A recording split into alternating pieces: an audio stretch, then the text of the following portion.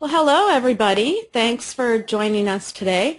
This is Tanya Lux and I'm the Product Marketing Manager for the painting products at Corel. And I'm very excited because today's webinar is something new that we haven't done before, and it's all about caricature creation tips. And we have an expert artist that's going to share her tips with us, and that is Painter Master Rhoda Draws. Just a little background on Rhoda. She's definitely a woman of many talents because she has over 40 years of experience in art creation, with 22 of those focusing in digital art. She does everything from fine art, illustration, live performance, caricature art, which we will be able to enjoy today.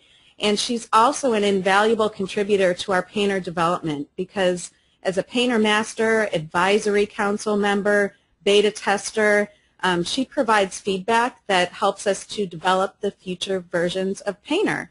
And as you can see here on her screen, she is also the author of books to get you started in Painter. So the latest being the Digital Painting Fundamentals in Painter 12. So now I'll go ahead and turn it over to you, Rhoda. Thank you very much, Tanya. It's really a pleasure to be here, and I appreciate your very lovely introduction. If you look at the cover for my Painter 11 book, you'll see it's the author is Rhoda Grossman. This was my name until 2009 when I officially had it changed legally to Rhoda Draws. I don't know why it took me so long to think of that, but here we are. On the Painter 12 book, there's like a transition name here, Rhoda Grossman Draws.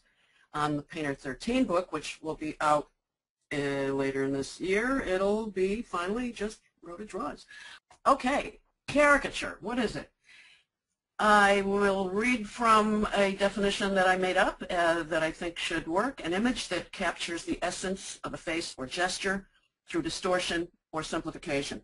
It can be more distorted or more simplified depending on the style, and any medium is possible for creating such things. These are pieces by the best in the business whose work I admire and to a certain extent am influenced by. On the left, Philip Burke, an American artist who really exaggerates in terms not only of the shapes and the angles and the positions, but also with color. I should add, by the way, that this asymmetry is very exciting, and I consider symmetry to be an unnecessary type of thing that does nobody any good.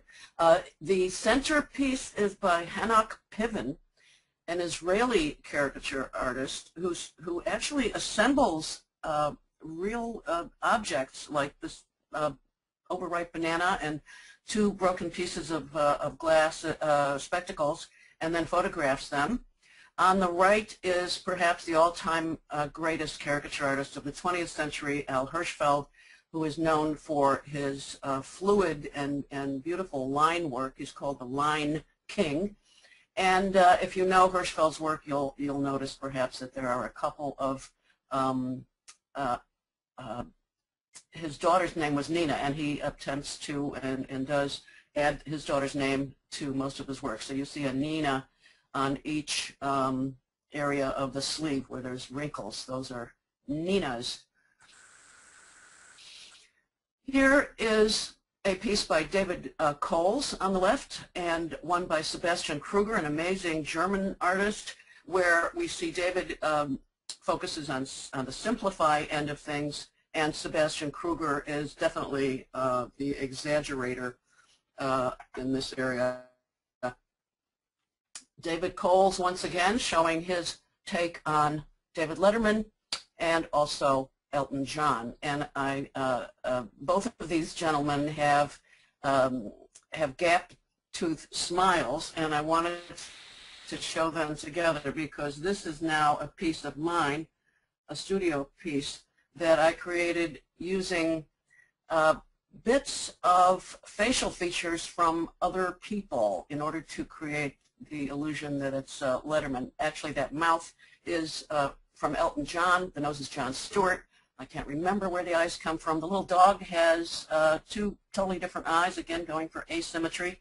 And I think the teeth might be from a grimace by John Goodman a few years back. So to show you how this developed.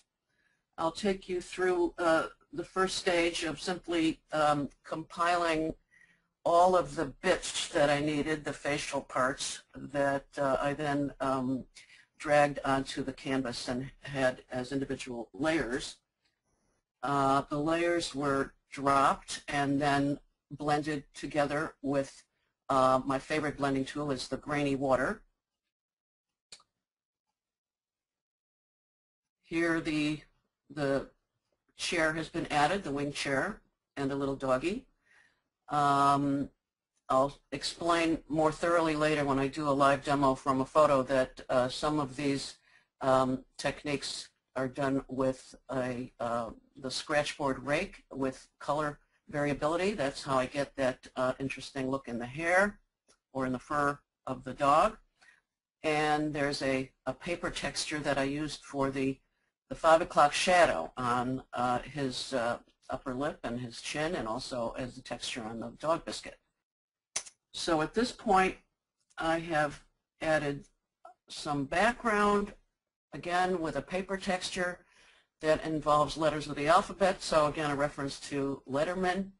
And the smoke from the cigar is created with a distortion tool that's just dragged through there.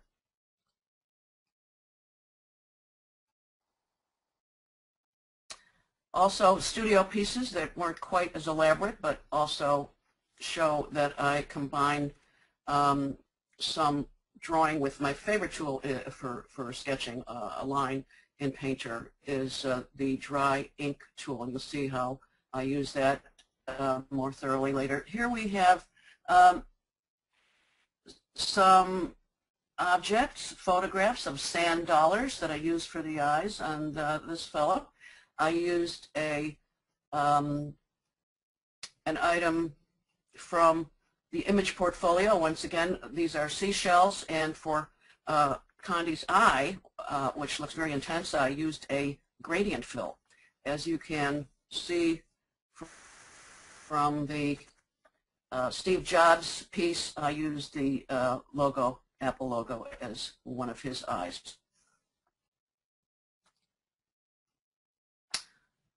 Well, I do occasionally create studio pieces for publication, but the main thing that I use for that occupies me with regard to caricature is live entertainment at events, where I'm either hired to be basically the booth babe who attracts attention, literally drawing a crowd, so that the attendees there can be given some sort of a promotion by whoever it is that is in charge of that particular booth. This was at Oracle Open World. When I particularly like something, I ask the subject to allow me to photograph him, and I use that as a sample or promotional piece. Here I am at a corporate event in the evening at some sort of club, and this fellow is in the process of getting his caricature done, and here's how that turned out.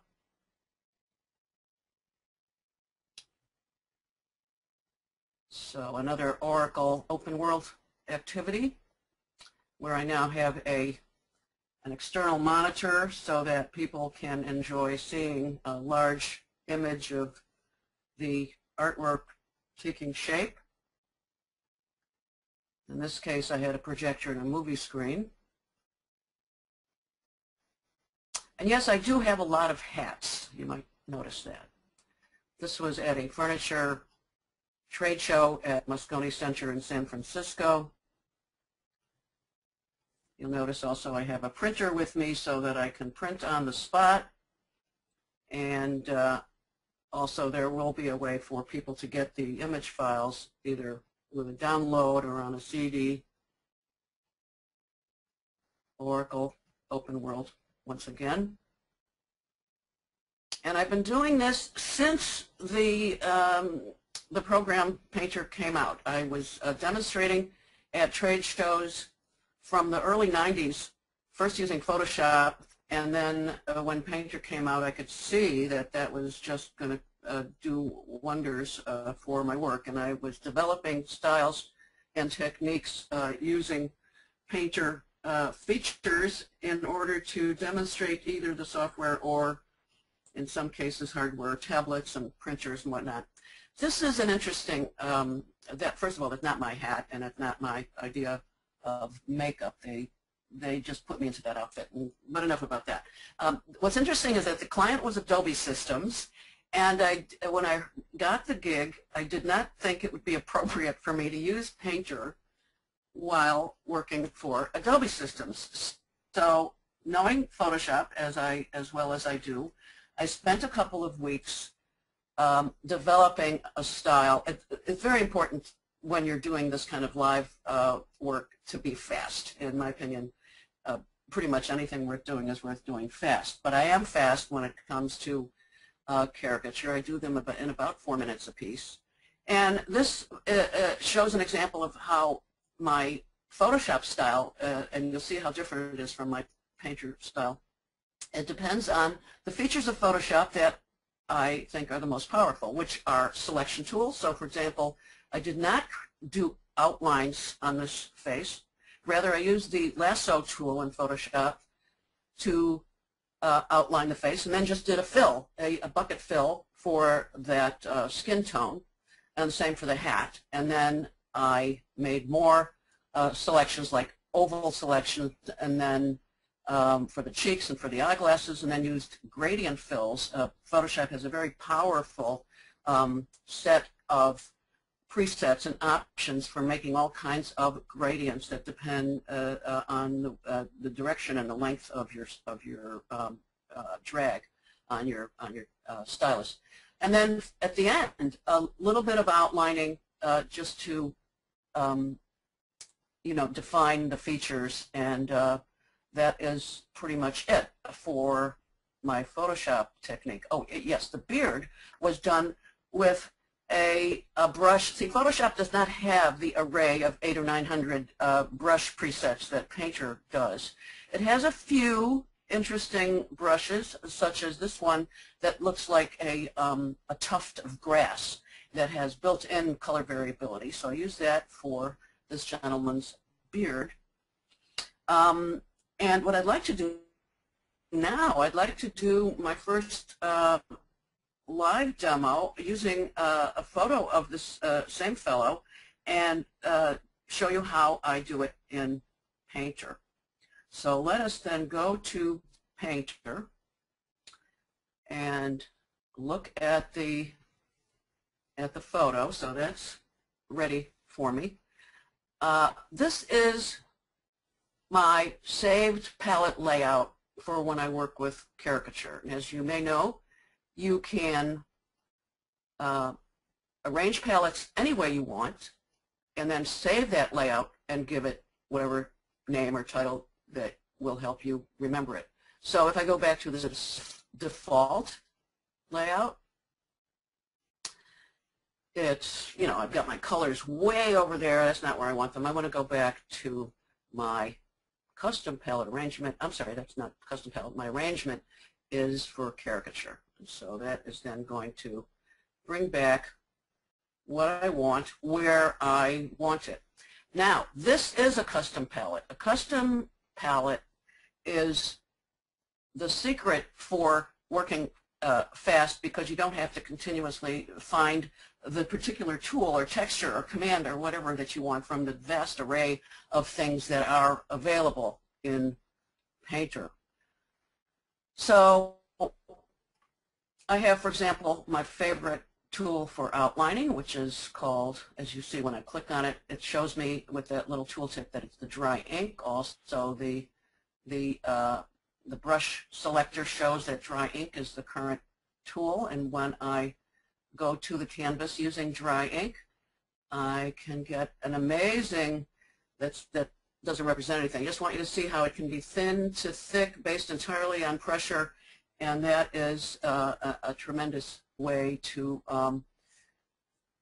show or to get what you need from an outline. So let me then go to create an outline of this fellow on a layered document that I have prepared as a template. I have two layers basically for working, the line layer and the color layer, which is in gel mode so that you'll be able to see the line through the color layer. So let's start with the line layer, and I'm gonna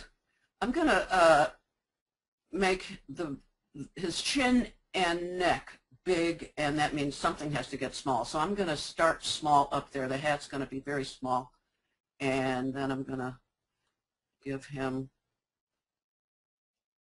his eyebrows, which I can see nicely, the eyeglasses. He's got a kind of a little nose, so I'll give him a little nose. The eyeglasses connect to the ears that way. And now here's where I start, well, lips, got to give him little lips. And now I can give him this big chin and neck, and then connect all of that down here, give him a collar, some kind of, I love that he's got some decorative white thing at his neck, and I'll just, make something up for that. And then we pretty much have the outline. And at this point, I generally like to sign it. Now, when I go into the color layer, which is in gel mode, I'm going to switch to, no, I'm not. I'm going to stick with the dry ink, but I want to get the recent brushes out of there. Let me go to my brush selector, and okay, got that out of the way. So I'm going to stick with the dry ink, but I'm going to go into like a flesh tone, and again in the color layer, just throw in a big blob of color, not worrying too much about clean edges. I will fill this the hat with black, and then maybe clean up the edges. With my Option key, I'm clicking on the white background so that I can change the color of the, there we go. And now I'm going to switch to, no, again, I'm using the, I'm going to stick with the dry ink tool in order to create the pattern using white on the hat. So I'm going to do, let's see, a little of that, and that, and three of those, and okay, fine. So again, working for speed, even though treat it that way. I will now attempt to create, whoops, didn't want to do that. I wanted to zoom in a little bit. I want to show you how I use the scratchboard rake tool, which looks, well, I'm using white on white, so that's not going to work. But let me get a kind of mauve color. And so the scratchboard rake is what I use to create hair and whiskers and other kinds of textures. And what I've done to the default rake, I've added color variability in the form of hue, saturation, and value, and I save that as its own special variant. And so with this color, I am now going to go and put in some whiskery bits, and I'm just going to kind of do a whole bunch of short strokes, and each one is slightly different because that color variability has a certain amount of randomness as part of it. I'll go slightly darker to put in the darker areas like his mustache and this part that comes down and just under the lip, and I'll go maybe over there, here, and then lighter, even lighter, to do some of this area here, get a pattern going. And even I might switch to the line layer so that I can break through that black line and add more of those whiskery bits. I want to give him tinted glasses, so I'm going to switch to my chunky oil pastel. Incidentally, most of what I use in my custom palette, which I'll show you how to make in a moment, I use the top two rows pretty much for everything, even just the top row for most things. And then just down here are some things that are special effects and experimental that might come up every so often. I just want them to be available. So the oil pastel, or the chunky oil pastel, 20 pixel size.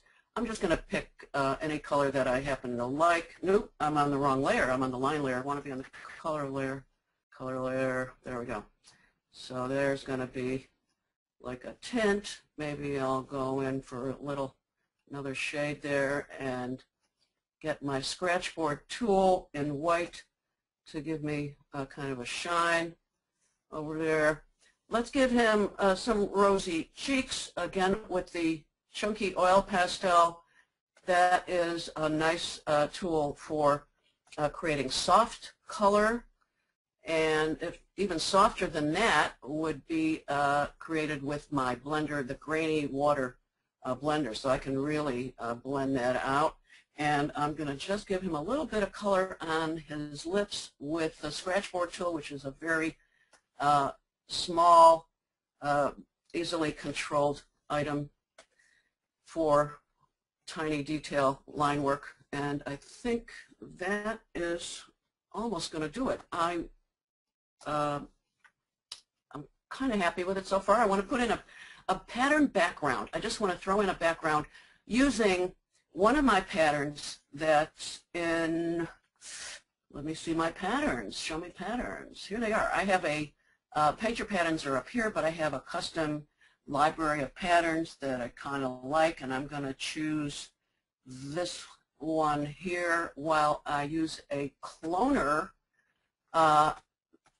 in order to just throw in this particular cloner is the Smeary Bristle cloner, and I'm only getting, you know, like some colorful, streaky, abstract things through there, and I kind of like that a lot.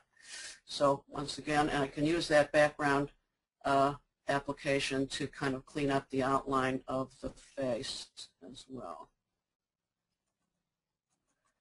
Well, I wasn't timing myself. I have no idea if I did that in under 4 minutes, but this would be a good place to ask for questions. Tanya? Tom is wondering how you first got started in doing these events. How do people find you? How are they convinced that they wanted you to be the artist painting at your event? So I guess it's a matter of, you know, marketing, promotion. Well, it was a more matter of luck. It was a matter of being in the right place at the right time and knowing it. I had been doing caricatures at events for many years prior to the digital era. And I was hired by a company called Logitech to go with them to Vegas at the Comdex show in '89. And at that point, I was completely non-technical. I had no computer. I didn't think it was possible to create art with a computer, and I had a real negative attitude about the whole idea. But when I saw what was going on over there, I got it. I had an epiphany, if you will, and I started going to shows. I went to SIGGRAPH shortly thereafter in LA, and sure enough, I saw a company that made tablets. This is not the Wacom company, but a company called Curta, and they had a cartoonist on hand who was demonstrating the tablet by drawing cartoons. And I thought, well, if they have him, why don't they, you know, they can make room for me. So sure enough, I kind of pursued this company, and the following year I was their booth babe, and they actually sent me to Brussels to do a few hours of sketching of their executives, which was my first trip to Europe. So how's that?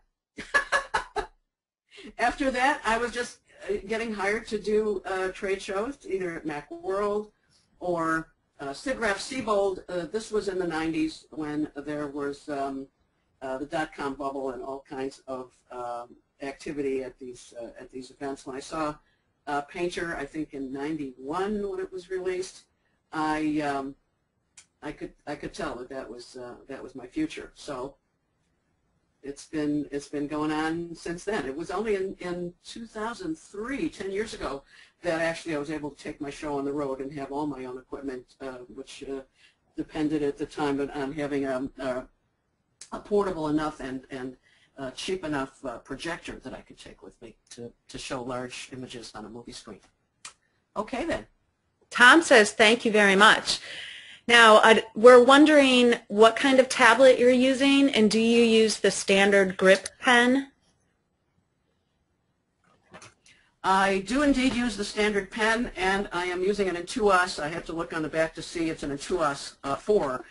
The Wacom company has been very kind to me over the years, and they provide me with Intuos tablets. Every time I write a new book, it looks like I get a new tablet. So I have to admit that I haven't always been keeping up with all of the new functionality. I'm kind of used to the original Intuos tablets that didn't have all these buttons and bells and whistles. So that seems to work. Okay. Another one? That's great. I think I've got one more here. Do you have any recommendations? How did you learn caricature sketching techniques? Well, I always liked to draw as a kid.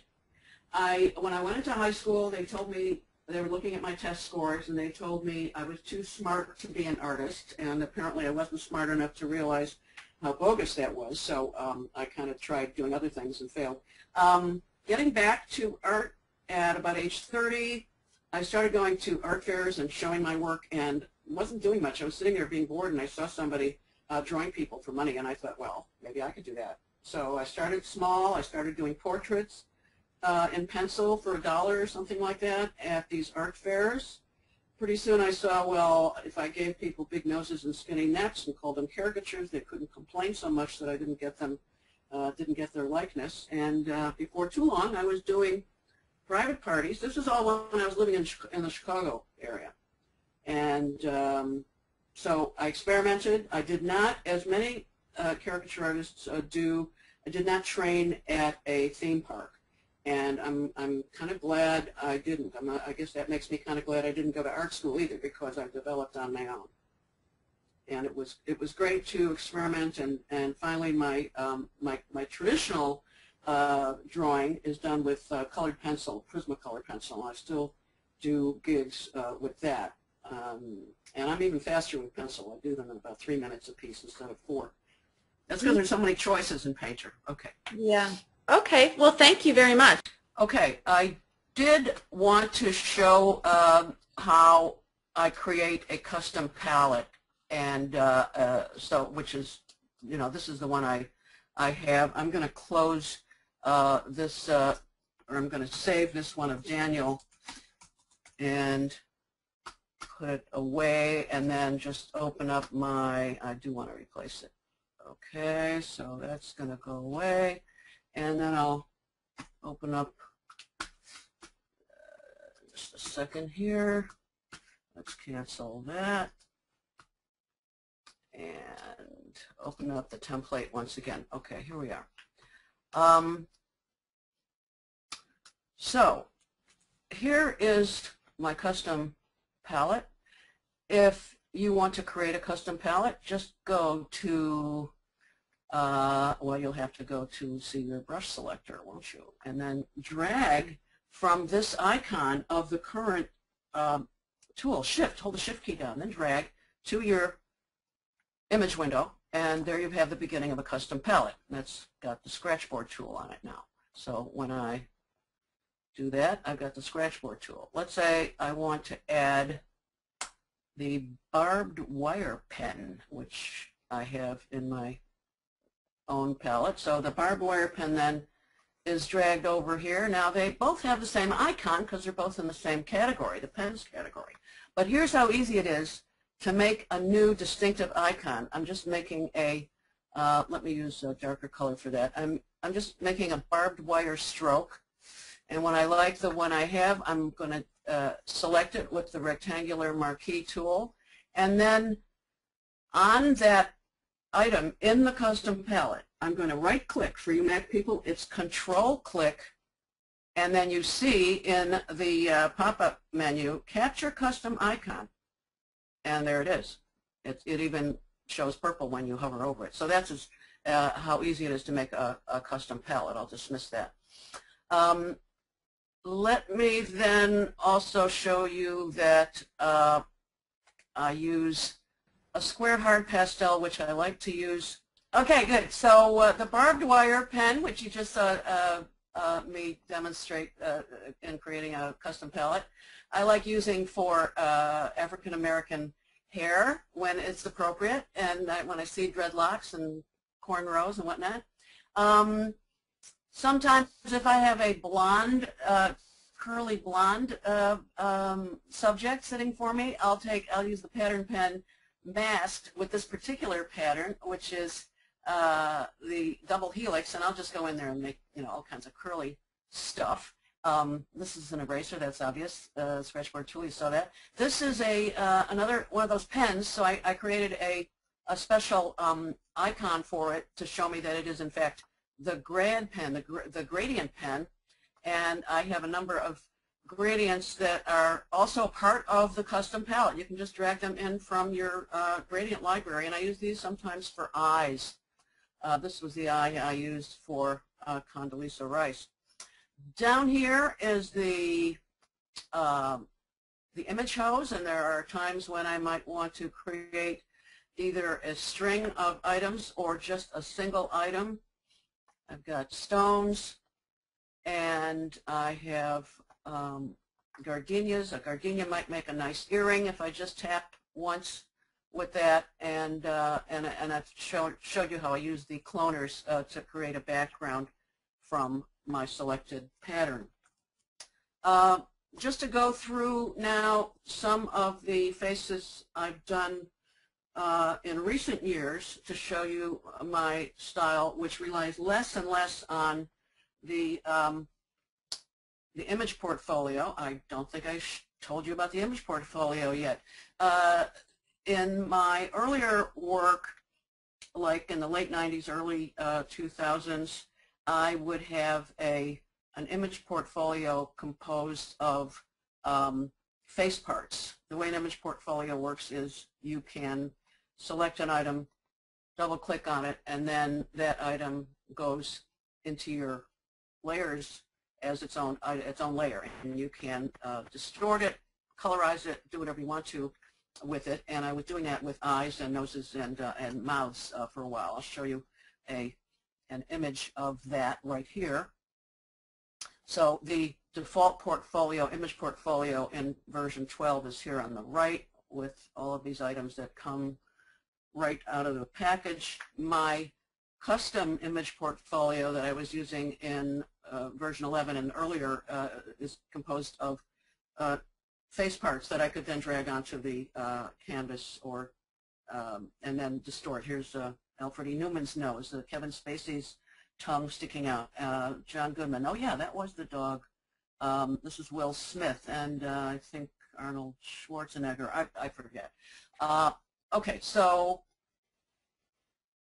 using less of those because I wanted to finally go for speed after spending my early years, like here, this is 1995, where I was actually creating these faces live using the face parts portfolio and having fun and learning how much mileage you can get out of Alec Baldwin's lips, for example. And then that eventually led to my studio style using image bits and face parts. So back again to, sorry if I'm bouncing around a little bit, back to what I then developed as my much faster technique using only drawing instead of relying on some of those special effects. Here we see the use of imaginative color in the skin, tinted glasses, this 5 o'clock shadow using the hard pastel and that grid paper. Too bad I did not use the curly, the double helix pattern pen on this young lady, but I did exaggerate in various ways. She had little squinty eyes, so I made it even squintier. Exaggeration refers to if something is already a little big, you make it bigger. If it's small, make it smaller. And it refers also to ways that you can create the relationships between the facial features. You see the scratchboard rake for the beard, and some shiny parts, again using the oil pastel. Tinted glasses, I didn't feel a need to actually show his eyes. She had major eyebrows, put those in, and a gummy smile, a lot of gum showing on that one. Oh, he was funny.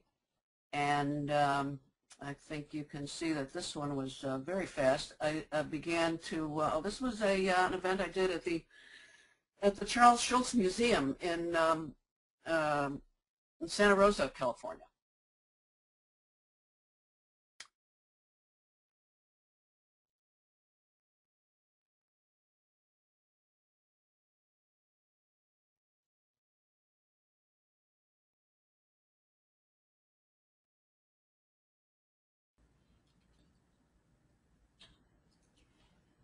I have a question maybe you can answer while you're going through these.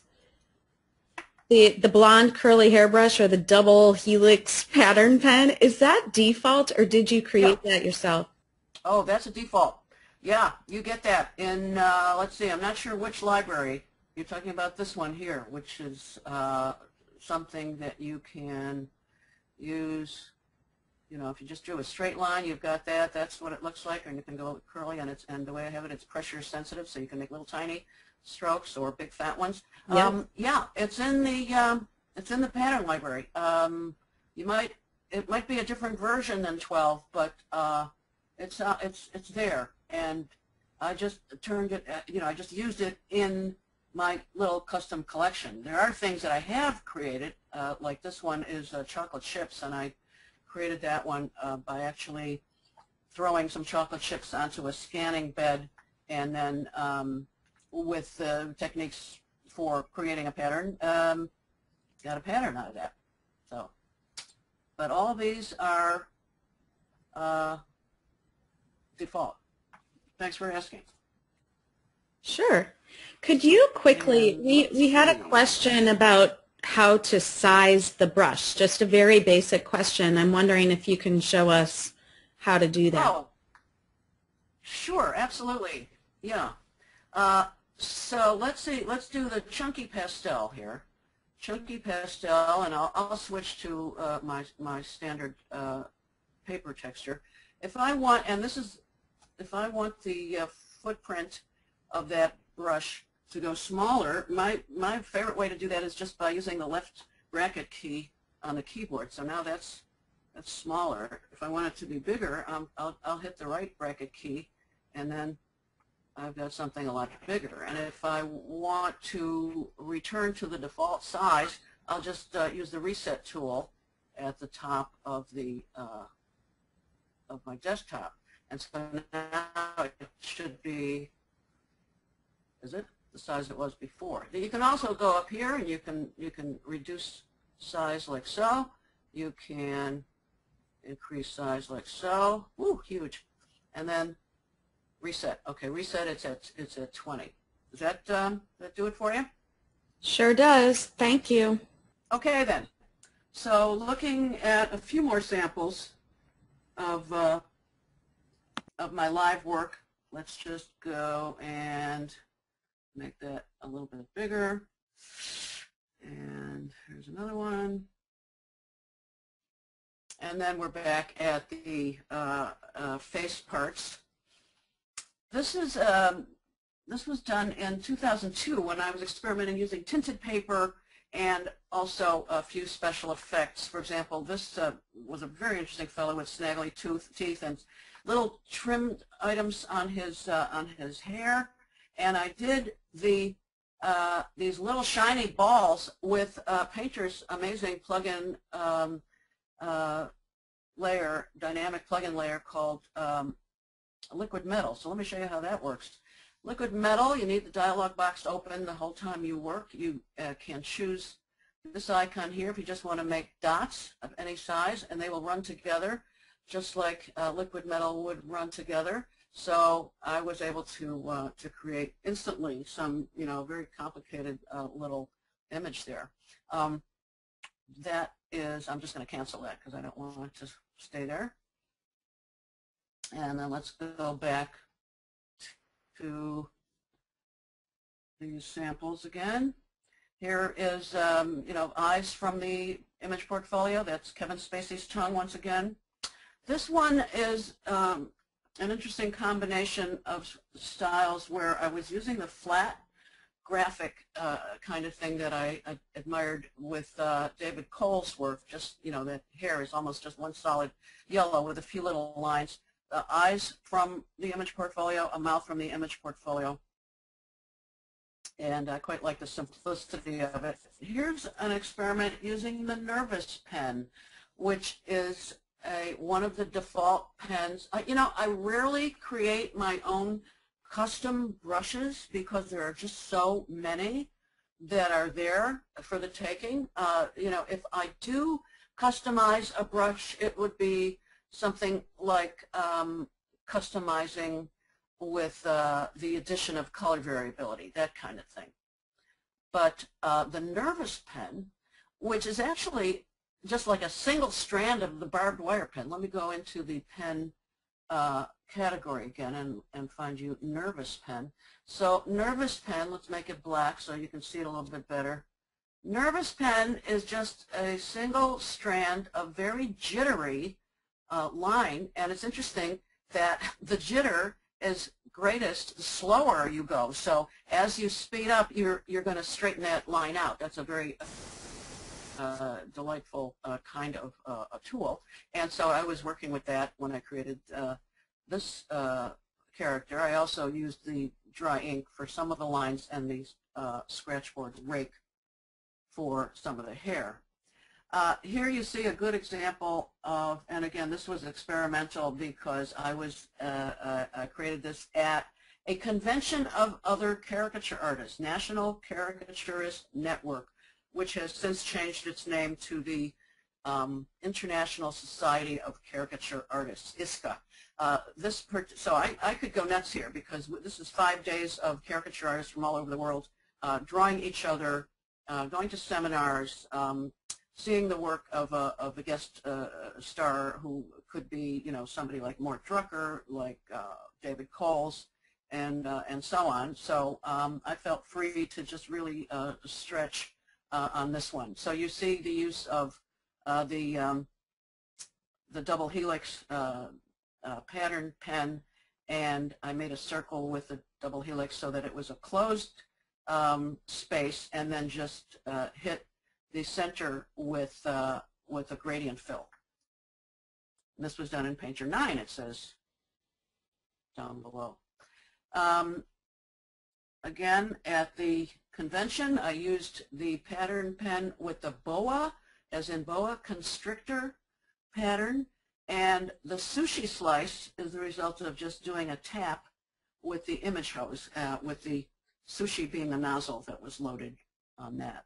Interesting paper texture there. I'm not sure. Retro, I think it's called. And I got the two colors in the background using a chalk tool by simply doing an invert on the paper so I could use a different color. Inspired most definitely by David Coles because he was the guest speaker at this particular event, and I quite liked seeing what happens when you just use large areas of solid color. Here once again is some experimenting with the Nervous pen with a gradient fill on one eye. Again, I think treating the eyes differently from each other is very exciting and just interesting to do. Imaginative color, I give people green faces or purple faces just because. And here we see the barbed wire pen used for the hair, and also gradient fills for those very spooky looking eyes. And this was an NCN convention in 2006. The same fellow, the same artist who attended both the 2005 and the 2006 event is a good way for me to show you how my style was switching from relying on these image bits. The marbles are from the default image portfolio. The earrings are using the liquid metal, and actually the pencil that is sticking out of his under his lip, and this is how he did. He had a spike sticking out. This actually, the one on the right, looks a lot more like him. And I relied entirely on drawing rather than these little tricks. So I was beginning to get to the point where drawing was working for me, and I was getting much faster that way. But it was fun to try to recreate this face by sticking a pencil in there, and again, as a way of saying that he's an artist, as well as a very interesting looking fellow.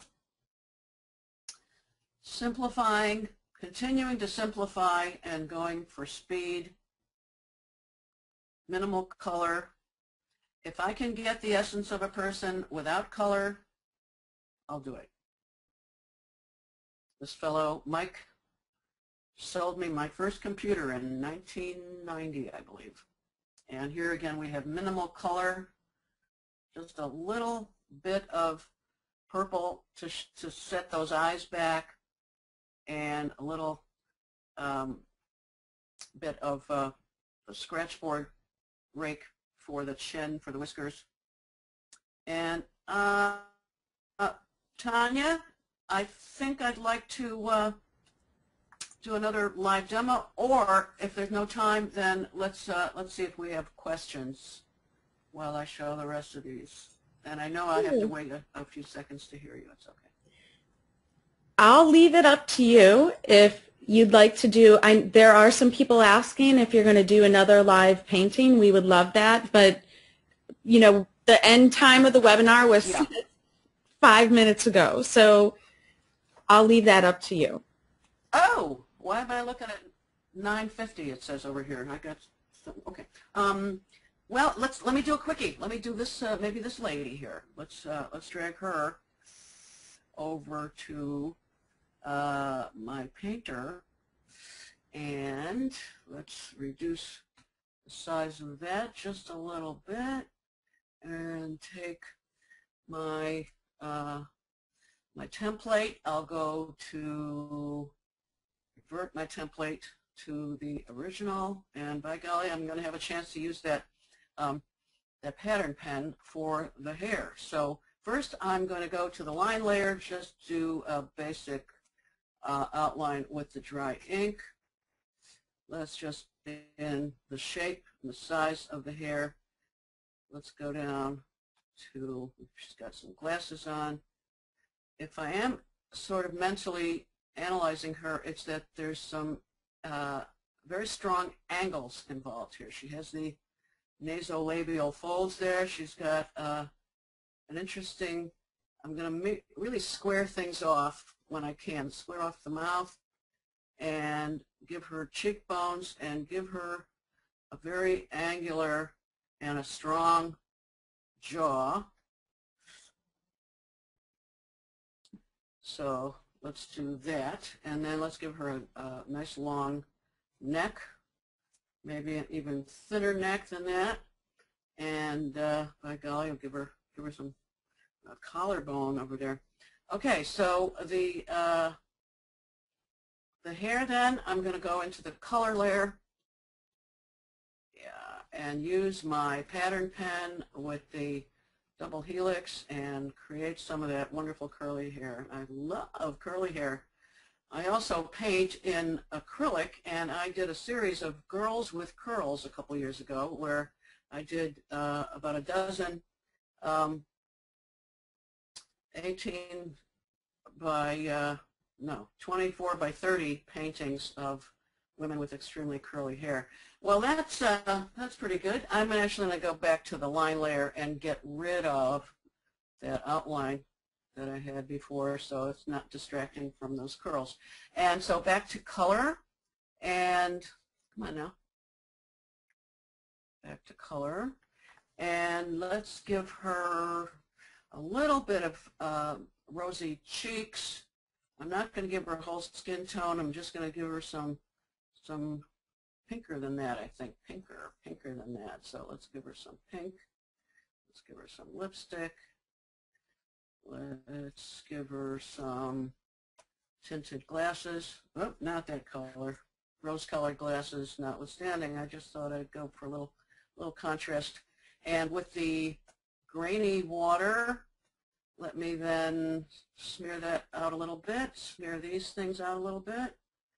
Blend the edges and maybe give her a little bit more in the lipstick area.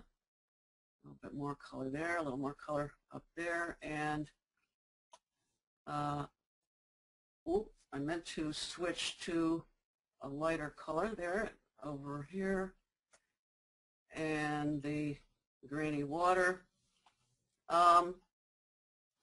That is, no, let's give her some eyeshadow. So maybe that would look good as eyeshadow. Chunky oil pastel for that. And a little bit more. And just clean up some of those edges with the scratchboard tool in white. And maybe with the chunky, give her a little shine on the lips. I'm going to give her a little bit more definition with that shadow color, that kind of mauve color, so that I can get something going on over here that shows the shape of her jaw a little bit more. Give her some of those cheekbones, maybe even darker than that for the cheekbones. Let's see, come on now. Blend that in a little bit. And that should pretty much do it. Thank you, Tanya, and thank you, everybody.